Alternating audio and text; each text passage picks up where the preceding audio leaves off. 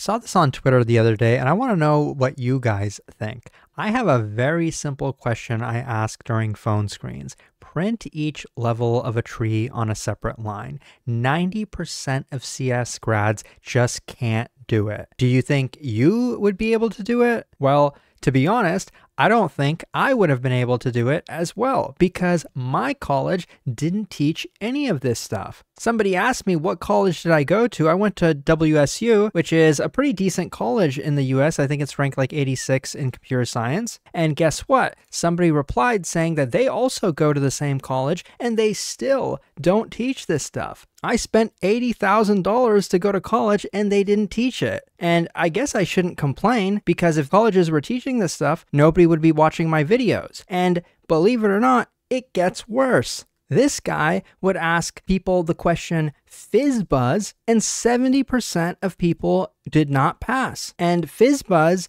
is a LeetCode easy. This is the code for it. One loop, a few if statements. This is the most brute force way to implement it. If you're not able to do these kinds of things and you're a computer science student, I'm here to tell you that please save yourself before it's too late. Please do yourself a favor and consider going to NeetCode.io or to some other site and learn the basics.